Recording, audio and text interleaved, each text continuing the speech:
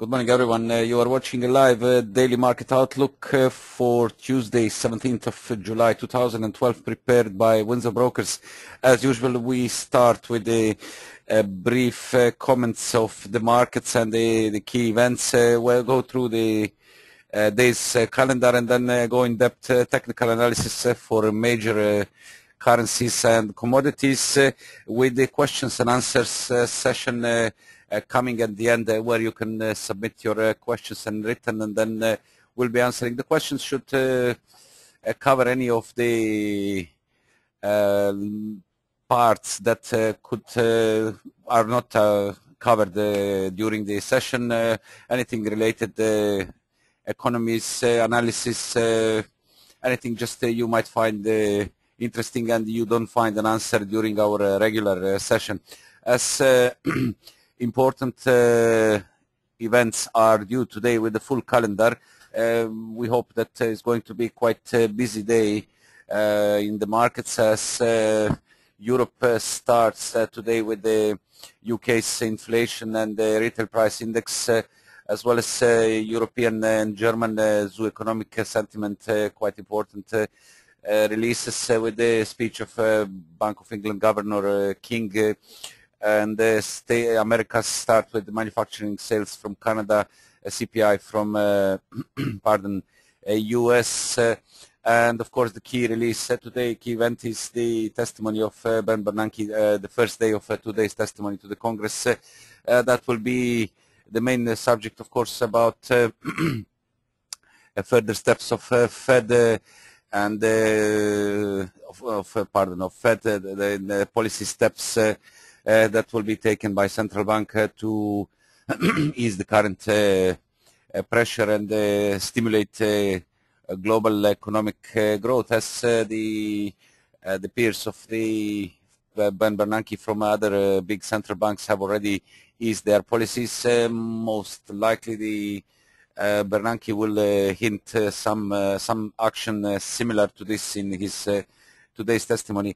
As said, most of investors are awaiting these releases, especially the Bernanke's testimony, that will give us some more clues about further movements, as risk-on sentiment has been established in past 2-3 days, basically from last Friday. The positive tone maintains.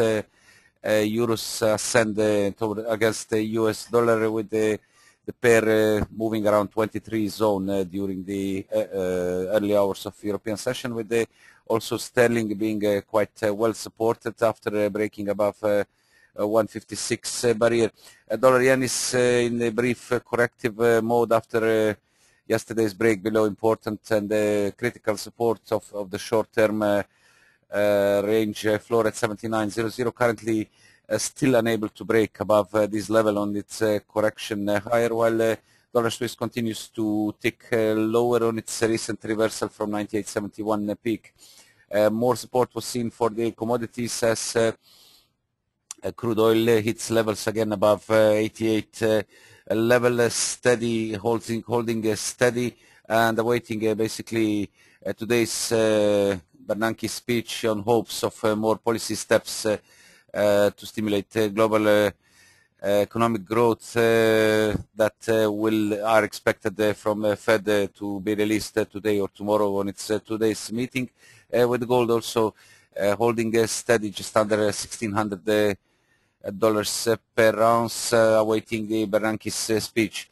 A quick look on today's calendar to see in details about releases that I mentioned at the beginning, as monetary policy minutes have already been released from Australia, with their central bank comment saying that no need for rate cut in their July meeting, as the meeting, because of material easing, had already been delivered, and the data showed that the domestic economy had more momentum than the first thought. Yet minutes of the Reserve Bank of Australia of July 3rd meeting released today also showed the board members believed it was right for policy to remain stimulative. Still to come, 8:30 GMT is the inflation from UK, from Great Britain, pardon, for June. No changes expected on the yearly release, 2.8%, the same like the May's release, while the core CPI is expected, according to today's forecast, to tick to 2.3% compared to 2.2% release of month of May. Retail price index for June is expected, according to today's forecast, to tick lower at 3% compared to 3.1% of previous release.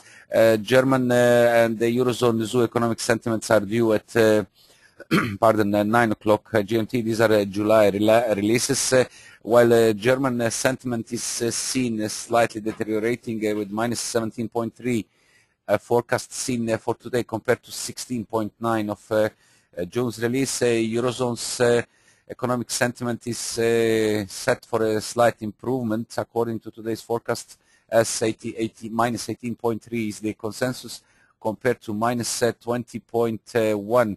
Bank of England Governor Mervyn King is due to have speech at the same time at 9:00 GMT, and basically the main focus will be the recent case with the Barclays, and basically this is going to put a lot of pressure on Mr.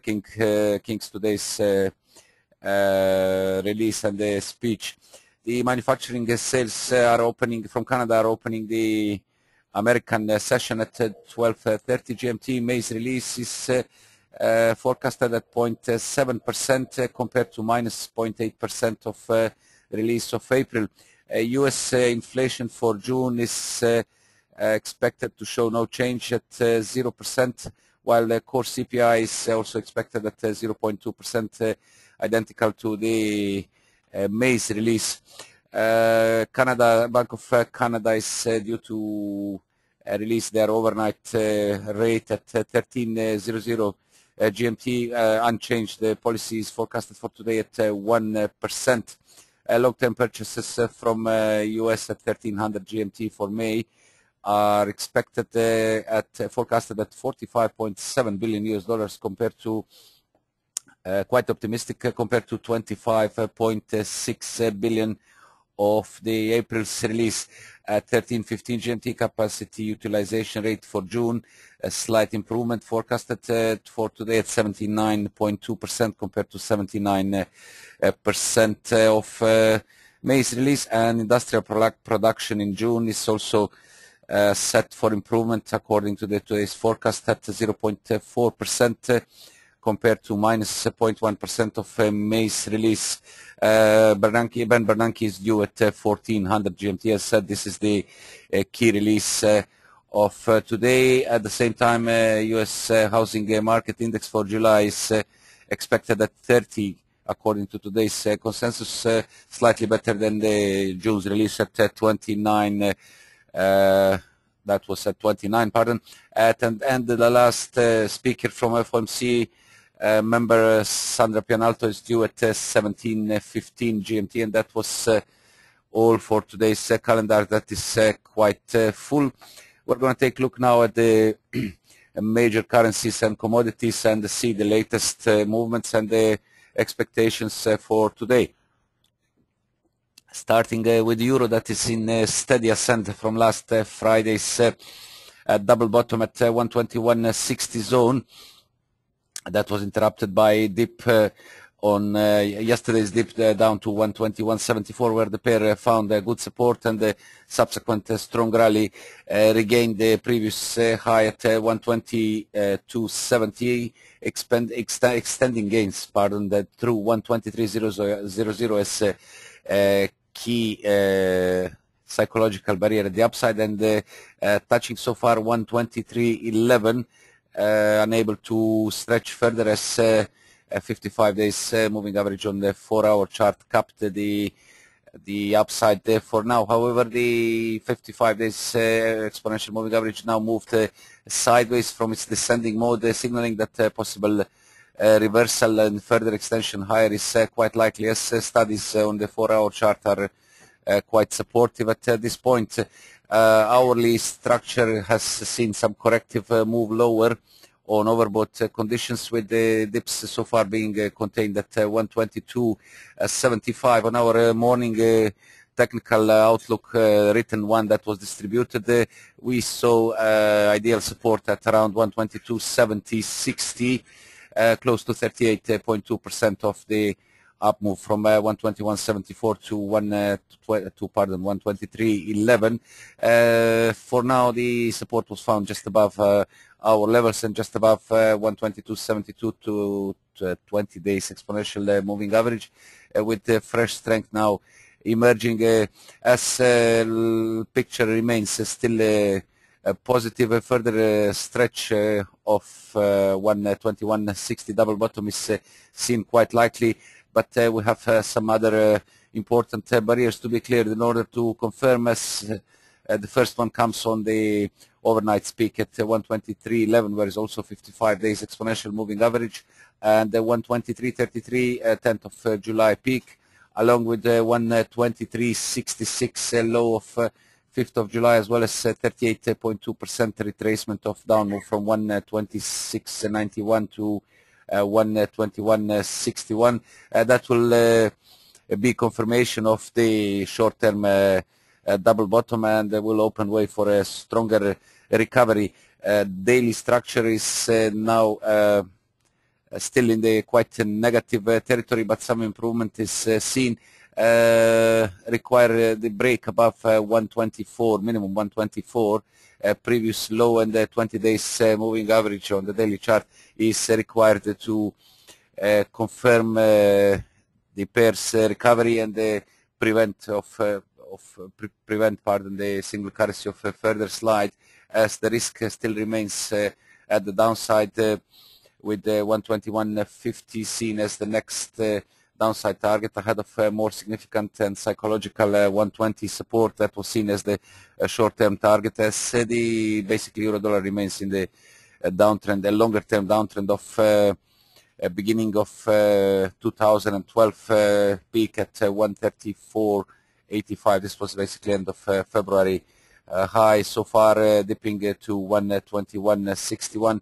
As said, unless 124 zone is regained, this is also broken trend line of 122.87 through 124.00. That will bring some more positive tone on the larger picture. Most likely scenario would be end of the correction, as this current bounce higher is seen as corrective, and extension of the broader downtrend of the latest down leg from 126.91 that so far hit levels just above our downside target at 121.50. The cable continues to trend higher of 154 base, with the stronger rally through 155.76 and the psychological 156.00 barrier, also denting the descending bear trend line of 157.76, connecting 157.21 high that was taken out at 156.55 level. A brief corrective action was seen overnight, but just I would say rather consolidative action than corrective, despite hourly studies being quite overextended at this point. Still a strong focus towards the upside keeps the price well supported. A clearance of the recent high at 156.77 posted overnight is expected to open our next targets. 157.00 is around figure resistance, and 157.21 peak of 2nd of July, ahead of a more significant high of 150. I do apologize, there is a small technical problem. Okay. At 157.76, 20th of June peak. More supportive is outlook on the 4-hour chart. However, the RSI is approaching the overbought territory.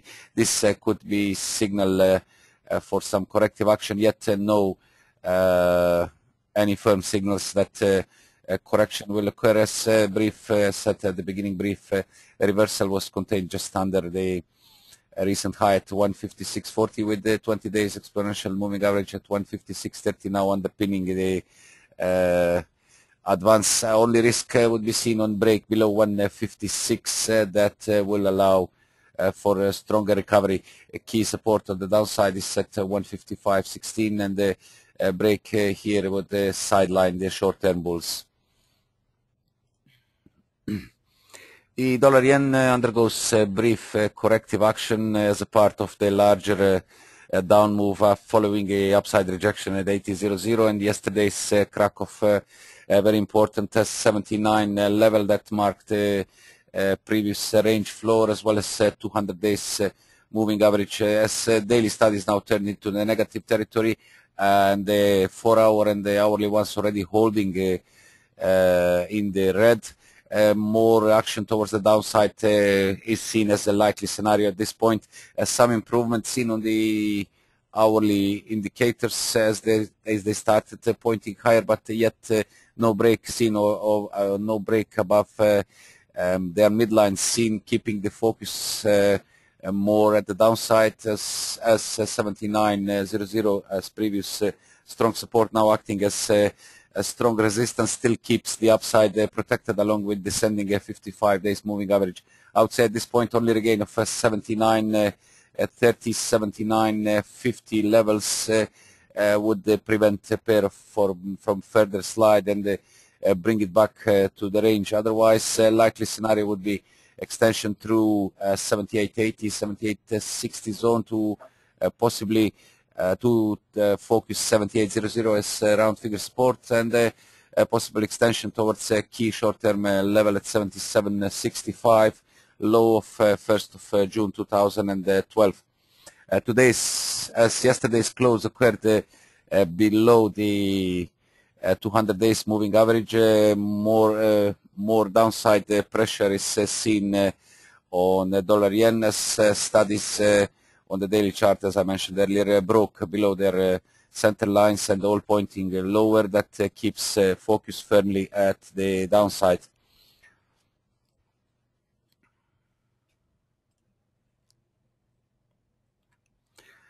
The dollar Swiss remains in the near-term corrective mode of recent peak at 98.71 posted last Friday with slightly below 23.6 of the entire move from 94.61 to 98.71 being the trade so far with the 55 days exponential moving average so far containing dips, but as outlook remains quite negative and the hourly studies, 4-hour studies now attempting below the center lines and the loss of initial bullish momentum sees a threat of further reversal.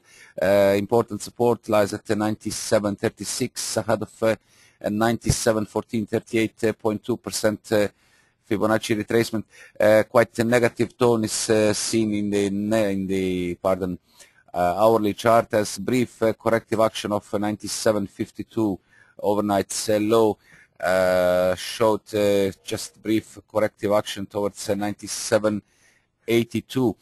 Basically, the pair is currently in the fifth wave of 98.71 as the first, second, third, and fourth corrective one that we also mentioned in our morning technical report was ideally expected to reverse under 98.00. That basically happened.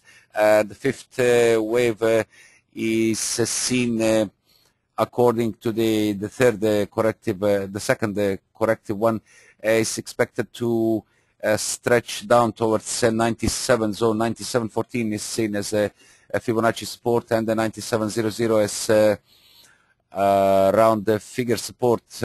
Our larger picture is still holding the positive structure, and unless break below 97, where is also the 20 days moving average on the daily chart, will keep the bulls in play, as any reversal above 97 will be seen just as an end of correction for possible fresh attack higher. Break above 98.71 to open 99.00 and then 99.50 that marks 61.8% retracement of the larger 117.30 to 70.67 descent. As said, the risk will be seen on a break below 97 level that will allow for a deeper reversal and sideline immediate bulls in favor of a stronger corrective action.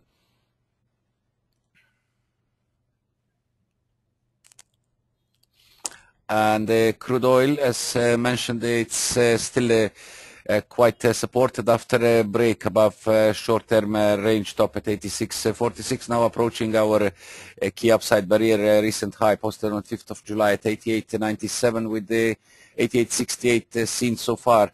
As said, mounting tensions in the Gulf and the possibility of further monetary easing is expected from today's and tomorrow's Bernanke's testimony are seen quite supportive for the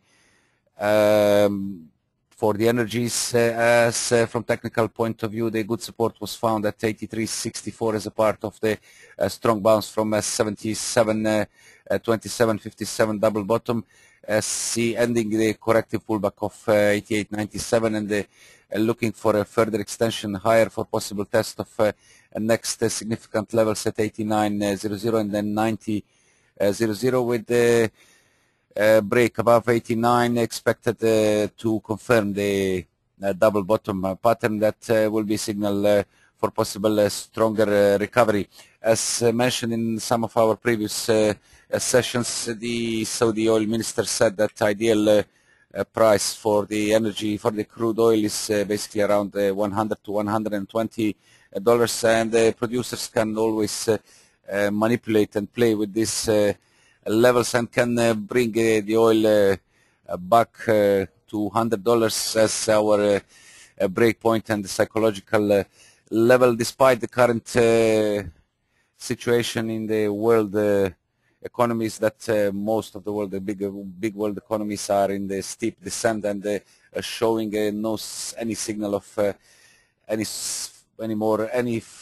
more serious and stronger recoveries that basically triggered the recent sharp fall in the oil prices as fear rises of further slowdown in the economies that will directly affect the demand for the energy. And a quick look at yellow metal that is also awaiting today's Bernanke's testimony with the positive tone dominating in the near-term action of 1554 low of 12th of July that so far peaked the levels just under 1600, our initial resistance and the previous high of 10th of July. A positive tone, but slightly sideways seen on the hourly chart, while 4-hour studies are improving now, breaking above their center lines and seeing potential of further extension higher as set clearance of 1600 that is also close to 61.8% retracement of the down move from 1624 down to 1554 is required to avert immediate downside risk and refocus upside levels 1624, 1633 and 1640. More clues we will have after today and tomorrow's testimony of Ben Bernanke. And that was all from us for today's session. And now you can submit your questions.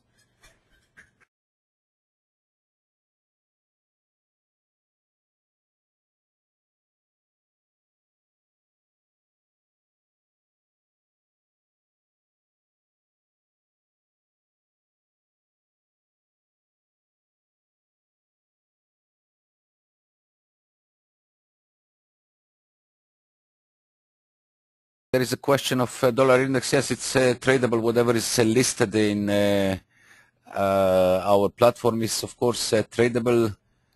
Let me just...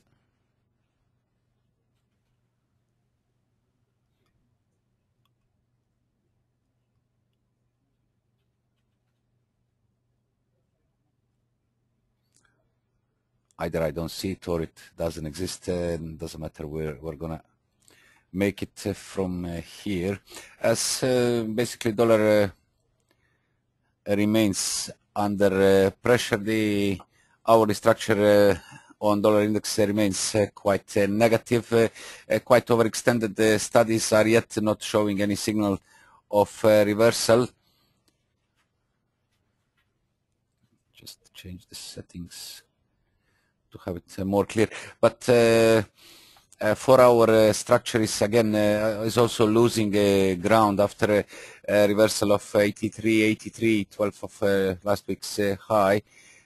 Broke some important supports at 83.20 and 83.00. 82.91 seen so far, breaking below the moving averages. As we can see, the loss of momentum, and the MACD under the midline seeing more potential of more easing and corrective action of the latest rally from 81.43 that peaked at 83.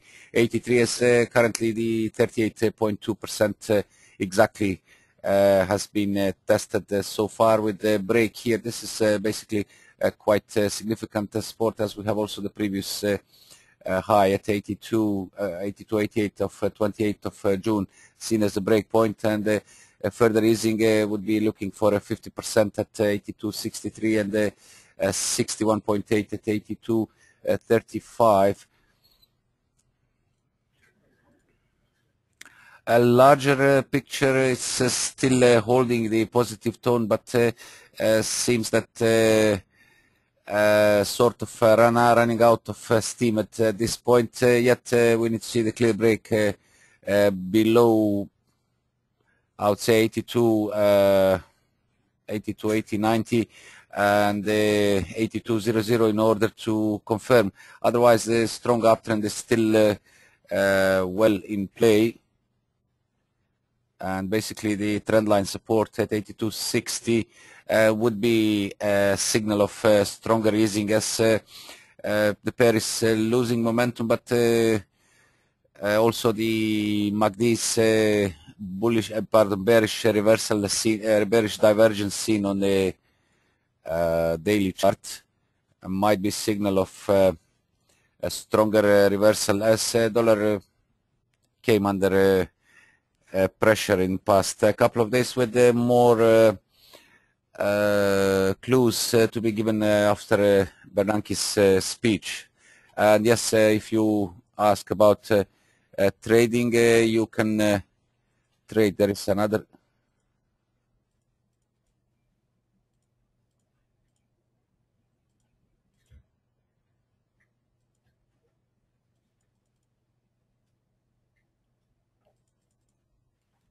Yes, as I said, you can trade whatever is listed. Is also the tradable, and we can add always this instrument to our technical on the daily technical sessions. So you can just ask for this, and in the questions and answer, and we'll do it. We'll do the analysis of dollar index like we do the other instruments. If we have any further questions, please. The Aussie dollar.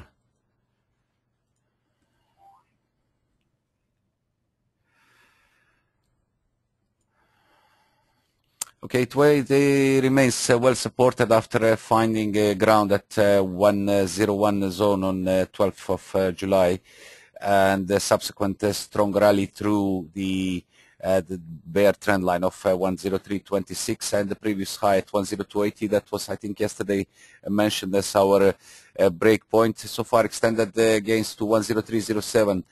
Crack of 103 as psychological barrier keeps sentiment positive, and comes closer to our key upside barrier at 103.26 as the uptrend, short-term uptrend of 1st of June low at 95.79 now remains in play, and the pair attempts again through 102.76 200 days moving average clear break here at today's close above basically this level, and above 103 would be very supportive, and the clearance of 103.26 previous peak of 5th of July to open way for a stronger corrective action of the larger down move from 108.55 to 95.79 with the Fibonacci levels seen at 83.68, the last one 61.8%